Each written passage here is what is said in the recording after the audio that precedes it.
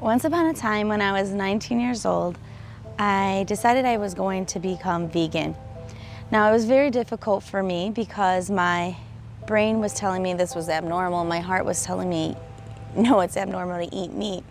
Well, fast forward 10 years and suddenly a light bulb goes off when I have my own baby and I begin to read these books to her. And I started to understand why there was this constant debate between my heart and brain. Her ABC books would look something like this.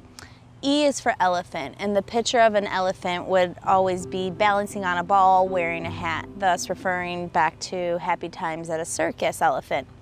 Or Z would always stand for zoo, with happy animals in their cages. As she became a preschooler, I began to look at her workbooks and would see these kind of examples. A sunny side up egg with an arrow pointing to the yolk, having the child to sound out the letter Y for yolk. I would take her to the local children's museum in downtown St. Pete, and you would see huge plastic pieces of steak and whole chickens. In fact, when I was filming this footage, there was even a child that looked like he was about 1. He grabs 2 steaks and the dad goes, "Oh, that a boy, just like daddy, lots of steak." And that wasn't the only child. You would hear multiple parents talking about, "Oh, good job, you're getting the chicken, great." And they even have a life-size cow for you to milk, and parents are constantly taking pictures of their children milking this cow.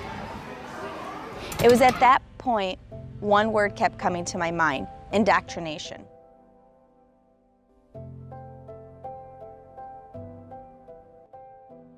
Children are compassionate. When they're born, they would never think to harm an animal, but what are we doing to them?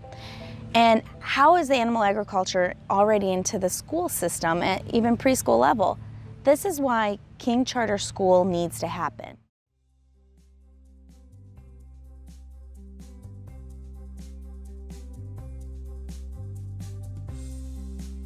We're starting King Charter for this reason. We believe that all cafeteria food should be 100% plant-based for the children. We believe all the curriculum should be 100% plant-based. We believe that this is one of the biggest injustices happening in the world today, especially for our children who are being taught improper health and nutrition, who are being taught that it is normal to go against their natural instincts of loving animals. What is so unique about a charter school is that it has the capability of expanding from county to county. Our application is ready to submit to Pinellas County School Board, but we need to raise funds. We need roughly $350,000 to start this school.